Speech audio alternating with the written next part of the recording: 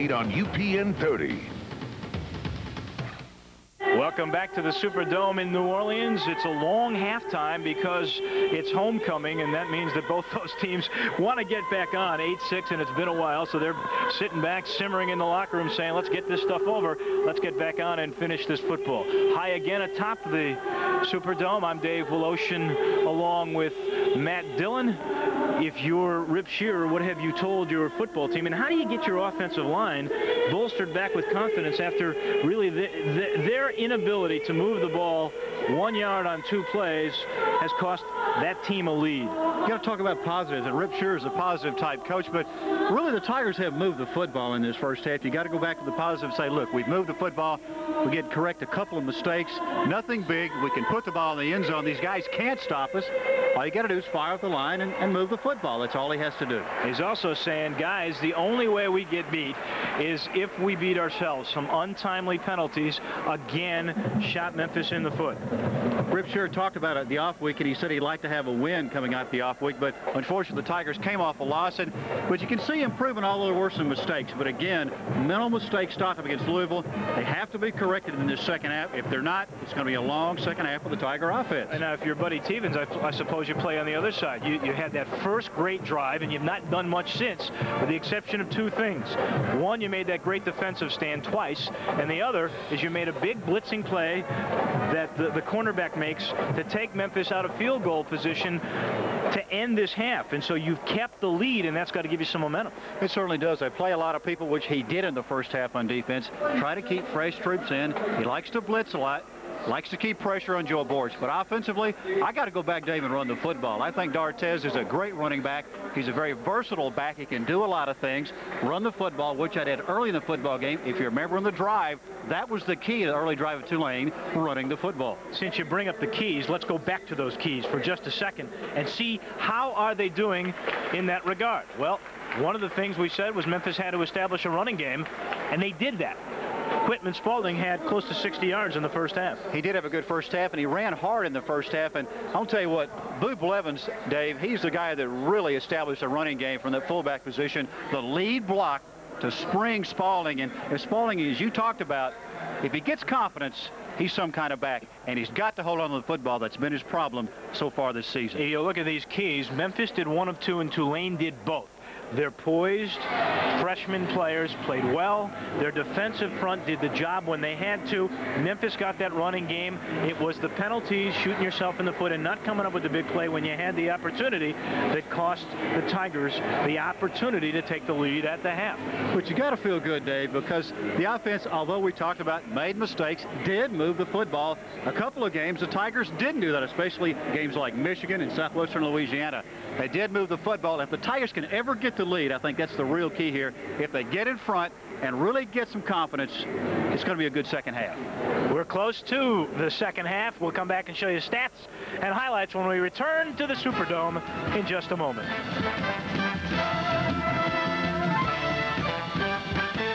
Come on, baby, let the 2 times roll. Come on, baby, let the 2 times roll.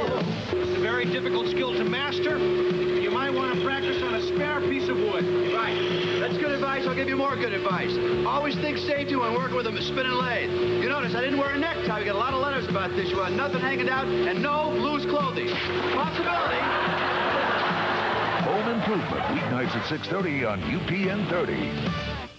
On July 8th, 1947, something crash-landed in Roswell, New Mexico. 48 years later, the impact is still being felt. I know what I saw, and it was not from this world. Was it an extraterrestrial? I saw the bodies. Was there a military conspiracy? I don't know what you're talking about. The hell you don't. If you saw Alien Autopsy on Fox, you already know the questions. You have nothing. Now, UPN has the answers. Roswell, the UFO cover-up. Monday night at 7 on UPN 30. We welcome you back to the Superdome, moments away from the second half kickoff. Tulane again up by 2 points and maybe a little bit of momentum to start the third quarter as the Tigers special teams rally around. Let's take a look at some of the first half highlights. And it began with Sean King. He drew blood first. time it's Cortez who found the opening, and in he went. Cortez, a really versatile back for a freshman. He's got a kind of a nose for the goal line and put it in. And here he sees a surge coming up by the University of Memphis line. A quarterback sneak by Joe Borch for the Tiger touchdown in the first half. Big Ken Newton, the guy that led the way at the offensive line. And here's the sack. Yeah, that's the play that killed Memphis to end the second half. And they got lucky, frankly, that they came up with the ball, because Tulane might have had a shot at getting some extra points on the board. You look at the stat, boy, are they almost even or so. Negative yardage, because Quitman Spalding has close to 60 yards, and the Tigers with 9 more yards. First downs by a couple, turnovers are even, time of possession slightly to Tulane. You got to like the numbers, though, Dave. When you look at it, 149 total yards for the Tigers, and if they have that in the second half, that will be over actually the Tiger average on the year. And again, a chance with Quitman Spalding especially to run the football. If you rip shear, you got to be positive. And this is a big football game, Dave, because any chance probably for a Liberty Bowl bid and a winning season, it takes a victory tonight in the Superdome. Well, frankly, Memphis is 2.5 games at 1-4 to the Southern Miss 4-2. A lot of people lost today, which helped. Yeah. The Green Wave at 2-3 are only a game and a half. If they win this, they're 3-3. They're really right back in the picture for the Liberty Bowl. Memphis still a long shot, but stays in, hangs in on that picture. This is a big game in terms of any opportunity for postseason for both these football teams. Tigers will get the ball. And here's Ryan Roskilly on a kick return. And this will be the best field position off a kickoff for the Tigers tonight. To the 30-yard line, they'll take over 1st and 10. Pat Miller made the stop on the special teams on Ryan Roskilly. Ryan Roskilly, a jack of all trades, and he's running kickoffs back tonight. Of course, the Tigers had Spalding back against Louisville running kicks, but tonight Ryan Roskilly doing it all. And I still got a feeling, Dave, he's going to have a big play before this game's over. The numbers on Borch, he needs to complete 1 pass of a yard, and he'll have 4 straight 100-yard games. So he is getting better as the year goes on. A quick little delay to Spalding. He'll get 4 yards to the 34. Stopped there by the linebacker, Monty Burke. Tigers come out running the football, trying to establish a running game to start this second half. And if you're on the road, Dave, you like to establish that. Watch the left side of the Tiger line. Right there is the hole, and a nice, nifty move by Frankie Fletcher. Frankie Fletcher, you're right. Surprise start of the second half. We thought we'd see Sean Sands. We haven't seen him yet. Borch, there's a nifty fake play, and he's going long, looking for Brian Powell. He overthrew everybody, and he threw into triple coverage. Roskilly was wide open on the other side, and that was just a bad decision by Joe Borch. You almost wonder when you see 4 guys on one side with 1 receiver and the other wide open if there wasn't somehow a mix-up by one of the receivers. One of the receivers run the wrong route, and what he did, he actually threw to where the guy was going to be, and nobody in the picture except 3 Tulane defensive backs. That's a timing pattern, and Borch just put it up where he's supposed to be, and another mental mistake. 3rd down and 6. That's, hey, 2 of 6 is good for this team. 17% they were coming in. Borch better get away. Borch can't. And there's the 2nd sack of the game for Tulane. It was Keith Cook who did it. That's the 4th sack this year for the junior, who was a preseason All-Independent. He's probably the best defensive lineman for the Tulane Green Wave, and actually got away and shucked the lineman there. Got away from Settler. He just threw him around for the sack. Conklin has to punt it away, and it takes a semi-Tiger roll down at the 42. So 3 plays and out Memphis on their first possession, and some discussion with the Brain Trust on what went wrong. Rip Shear, though, keeping a positive attitude. He has to encourage this young football team to hang in there. When you're on the road, you got to say, look, guys, we're going to get it next time down. He's going to come over, talk to some of the coaches, say, we're going to do it. Just be patient. It's going to all work out. King's numbers, not bad at all. They just want to groom this kid. Don't make mistakes. Figures you'll let some other players beat that team. Here's a little throw to D'Artez in the flat. Makes a nice move on Bonner, and finally Chris Smith caught up with him. But they pick up 9 yards on the play to midfield. Great field position for Tulane to start. And, you know, the Tigers had decent field position, but that was not a great punt by Coughlin.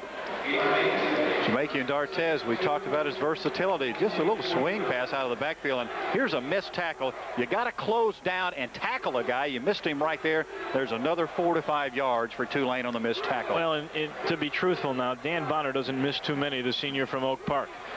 30 yards for D'Artez. That's well below what he normally would do. Tries to juke there and kind of lost his feet. He's shy of the first down. It'll be 3rd down and 1 coming. Well, maybe Memphis can repay Tulane. Tigers had a couple of times in deeper territory than this. This is right on the 50. They were about the 32 or 31 yard line of Tulane when they couldn't get the first down on 3rd and 4th and 1.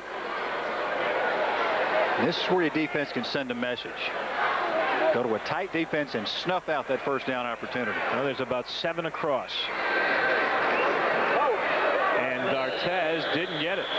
Well, or maybe he did. He squeaked out, and he, I believe, did get it. I thought like he was friendly spot for Tulane. Yeah, well, I thought he was stopped, but he did squeeze out. That was a tough play by the freshman. You got to be impressed with him. You really do. So the Tigers go to a goal line defense, and Tulane had the opportunity there and punched out the first down, and they're in Tiger territory across midfield. D'Artez had 150 yards, 154 to be exact, against Rice. Here he is again, right up the middle. Boy, that offensive line now moving the Memphis defensive front right out of the way. Green wave to a double tight end set that time. They use a lot of multiple formations, but when they run the football, they'll bring out other tight end and just ram that football forward. And especially with a young football team, a young quarterback, a young running back, it's a safe play and something smart to do until you stop it. 7 yards, he did it up the gut, took the free safety Keith Spann to come up and stop it. And when that's happening, you got problems. D'Artez, nice move, short of the first down. It'll again be 3rd and short yardage.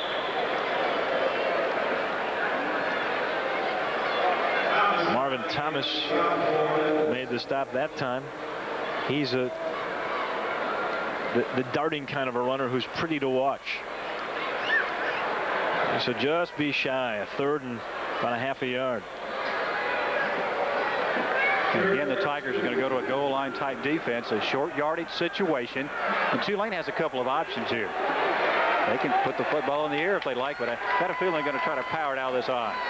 D'Artez, the best freshman running back since 1977 here, a guy named Reggie Reginelli. It's D'Artez again. He got the first down again at the Memphis 37-yard line. He just found the little hole, squeezed right through it, made sure he got to it, and then went down. When you're in trouble, where do you go? You go to your best side of your line, and that's the left side of the Tulane defense, or offensive line rather. That's Schuler and Hunter, and D'Artez just snuck it in there, and Tulane looks like a player might be down for the Green Wave, Dave. That's where their weight is too. Schuler at 290 something, and Hunter over 300 pounds. Bonner made the stop, but not before they got the first down. We take a quick timeout. 10:28 left to go, 3rd quarter. Tulane on the move. Know what you think? I believe we made our great tasting brown hot dog even better. It's beefier now, juicier, spiced just the way you like it. In fact, I don't think you'll find a better tasting hot dog anywhere. But I want to know what you think. So try our new Brine Juicy Jumbos and give me a call. Let me know if you like our new Juicy Jumbos as much as I do. I looked for used Saturns in the want ads, and I had a hard time finding one. Because Saturns hold their value as well as they hold the whole string quartet, a queen-size futon. My surfboard. One of those big, huge antique bureaus. What drove me to Saturn No pun intended. was the low cost of ownership. The only reason I sold my Saturn was Because I got so much for it. I've even sold one to a friend. And he's still a friend. The 1996 Saturn SL at your local Saturn retailer and sometimes in your local paper. There are 4 Saturns in our family. There are smiles on the Tulane Green Wave side here at the Superdome. Homecoming, and their team up by a safety, 8-6. Well, 2 points anyway. I don't know if we're going to see a safety, although you could. It's been a defensive effort, and carried off the field is Tom Jackson.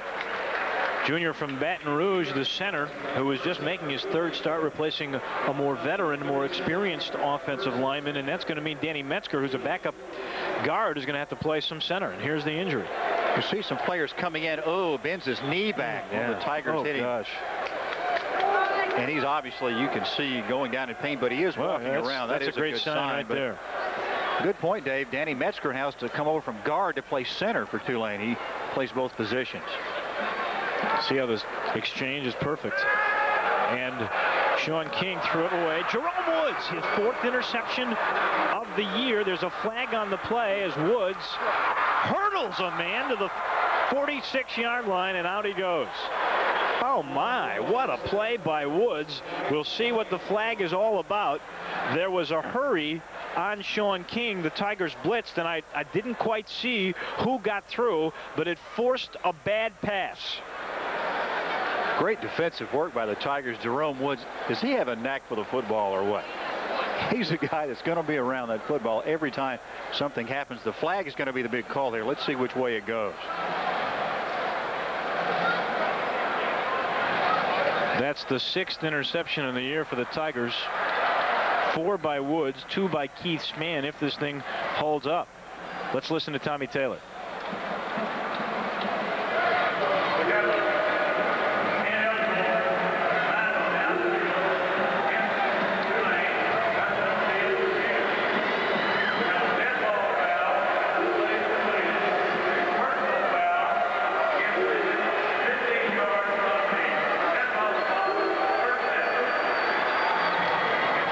Dave, I think he said Memphis, yeah, but he pointed the other way. But look at the pressure right there. King has to get rid of it right to Jerome Williams. And look at the athletic ability of Jerome Woods.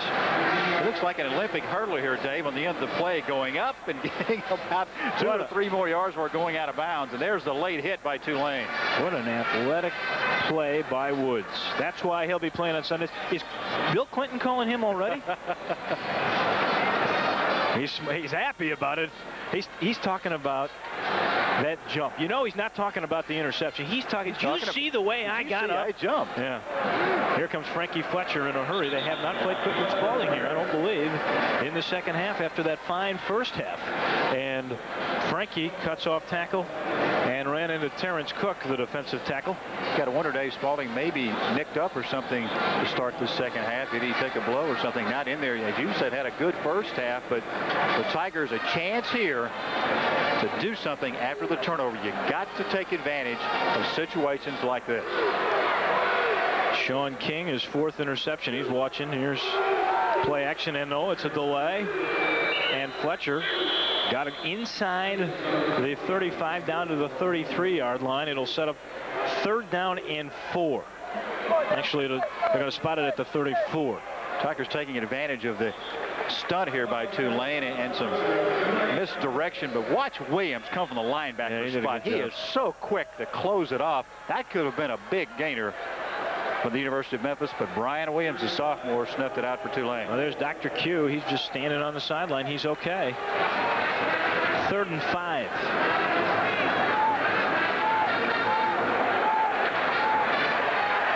Boric gets it away. Oh, that's a dangerous pass at the 30-yard line. The spot will be critical. If they give that spot at the 29, it's a 1st down. If they spot it at the 30, it sets a 4th down. And look at the generous spot the Tigers got this time. And Fletcher made a big play. He knew he was going to get killed, and he stood in there and took the punishment. Joe Boric got rid of the football under extreme pressure, and there's the senior with some leadership ability. He recognized it, got rid of it, and Dave, this is going to be a critical spot, very close to the 1st down. Watch Boric get the pass off, and under heavy traffic as he got rid of it, and what a strike. Had some mustard on the football, and the way he threw it, it's a wonder the pass got there that quickly. Well, he was in the hands of Shane Marshall, their lead tackler on the defensive line. And you saw the way they went from Boric to Fletcher, and that's how the pass worked out. So it's a foot short, and the Tigers 0 for 1 on 4th down conversion tonight will go for it again. This is about where they missed it the last time. Ball sitting on the 29-yard line, 8:30 to go in the 3rd quarter. The Tigers are down by 2. Boric sneaks it ahead. He got it. No question about it. Really a safe play by Rip Shearer there. Just go straight ahead. You go between a gap and fall forward for the first down. And the Tigers are now in business. And Dave, it's good to see using some clock, keeping that Tiger defense off the field. And Tulane, a smaller defense. Will it work for the Tigers' advantage in the fourth quarter? Maybe to wear them down just a bit. Well, that's Rip's thinking, and Buddy Stevens, he looked like he was praying. Let's get this game moving. Let's see if my defense can come up with a big play. Borich on the 1st and 10. Little option, and Fletcher tries to turn the corner. Not much there. Good defense by Tulane. They pursued well, and Telius Carr, the corner, came up and made a nice play on Fletcher. Your linebacker against that optional, you got to take that pitch man. As you see the crash there, and the linebacker not out to get the pitch man. There he is right there, too late, and some nice gain down the field for the University of Memphis. Pickup of 3. Frank Fletcher still not 100%, I don't think, from the knee injury he suffered in spring, and he did the same thing the year before, and it took him a while before he really regained full speed. I'm not sure he's back at 100%. A player with a lot of heart and guts, determination. No doubt about that. 7.5 to go in the third quarter. Borich time.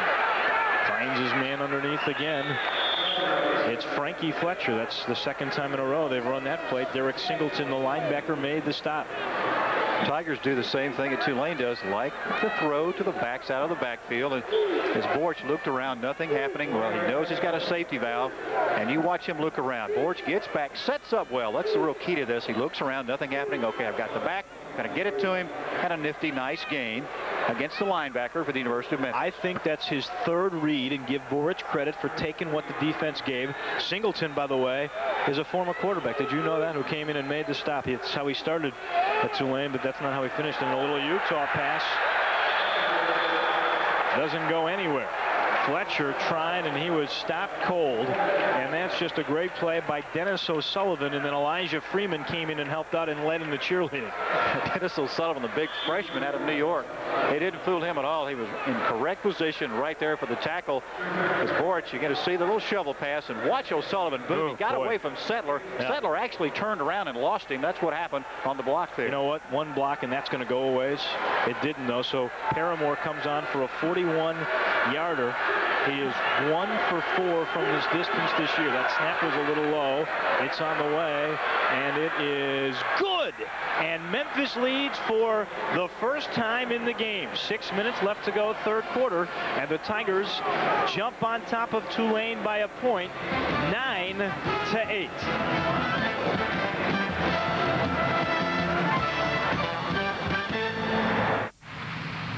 To lease or to buy?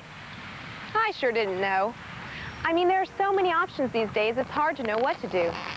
Thank goodness pigs busting out all over the place. Now Piggly Wiggly is everywhere. More stores, more places to save big. No matter where you live, you'll always be near a Piggly Wiggly store. Double coupons every day, prices that can't be beat. The pigs busting out all over town. A good way to tell the quality of a product is to see who uses it. Our new Mapco Express 93 octane super premium is another example of our commitment to quality. It's a gasoline that gives your car a winning edge, and it's made right here in Tennessee. So the next time you're looking for a pump to pull up to, remember who pulls up to ours. And like all our products, Mapco Express is guaranteed right every time. Welcome you back to the Superdome in New Orleans. Dave Wolosh and Matt Dillon, hoping you enjoy this. The Tigers trailed 8-0 right off the bat, but they've come back to take a 9-8 lead. Still plenty of time, though, in this game. 6 minutes left to go in the third Q. And they've got the lead, which is something we talked about at halftime. Coach Shearer, as we said, guys, look, you got plenty of time. Don't get in a hurry. We're going to get the lead, and now the Tigers have the lead. And you turn it over to your defense. Can they come up with a big stop? The pressure back to Tulane. And their young players, can they move the football? That's the question. Yeah, and you said earlier, you fall behind. What does a young team do? Do they lose poise? Do they keep it? We'll find out. In an important Alliance game, Southern Miss and Cincinnati playing, and Cincinnati leads over Southern Miss 7-3. That one at the half. That was a while ago. Here's the return by Ligon, and Ligon gets the ball to the 23. I'll tell you what, the kickoff return team, or return containment team has done a great job this year. And guess who's down there? Who would you think? Jerome Woods. Jerome Woods. 8 plays, 15 yards, 4 minutes and 1 second, and Paramore for the second time this year over 40 yards, 41 to be exact, and the first U of M lead. 2-7 over the years between Tulane and Memphis. That's what the Tigers have been down here in New Orleans. This, by the way, is the 18th meeting in the series, tied at 8-1. It's the last time they'll play as independents. Sean King, and there's a flag, might be a late hit. Jerome Woods came over, got some help from Britton Wilkins, and Woods is clapping like this one's going against Tulane. King just tried to roll out, picked up a yard, and that was it. Straight quarterback keeper. He just rolled out in a big holding call, as you see. That's going to back Tulane up inside their 20-yard line.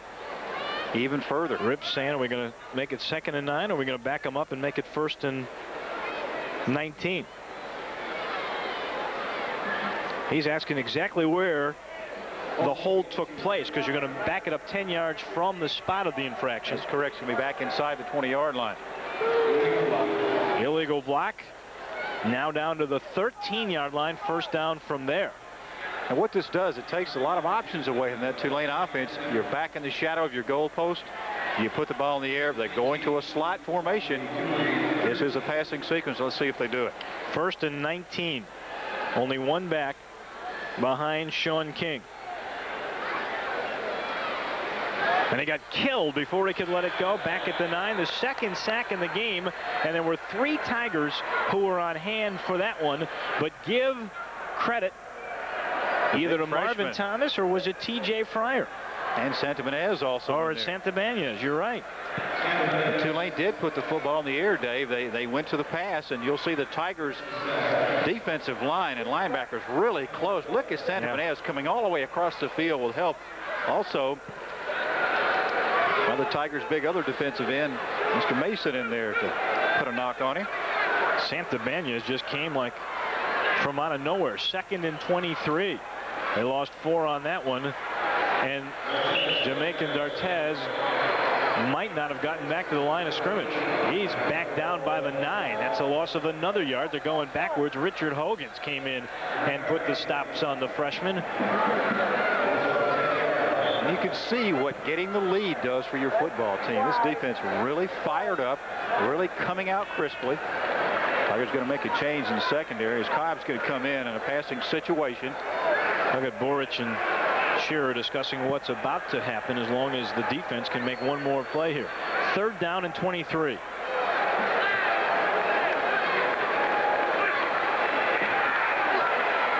Downfield long. It's picked off. Oh, my, it's caught.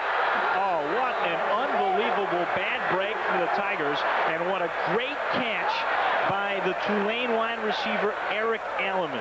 I mean to tell you, I think 2 Tigers touched that football, and Alleman came up with it. There's just nothing you can do, and that's, again, the trip drill that a lot of coaches do from when you're way down in Pee Wee football. The ball was tipped in the air, and Tulane made the big play, and it had to be a big play coming out of the shadow of the goalpost, but Allman, watch the concentration on him, Davis. 2 Tigers are right there in good position. There's the tip, and you see it, and he's going to reach out and take it and cradle the football, the old tip drill. Oh, that's just amazing. His 4th catch this year, the kid from Thibodeau. That one nearly picked off 2. Good defense by Sutton and Jerome Woods, and there's Wilkins again. Boy, Britton Wilkins having a heck of a game tonight. He certainly is, and that was a big question with Jesse Allen being out. And also, you got to think about the Tigers secondary. Jerome Woods having an excellent game tonight, and Tulane's receivers know they're going to get hit when they catch that football. Oh, I know the Tigers, even if they hold here, they lost some field position on that great play by Allen. No cushion at all by the DBs this time. Everybody close, and here come the Tigers. No flag, and there's a fumble. If that play is complete, it is. That'll be a loss of 2 or 3 yards.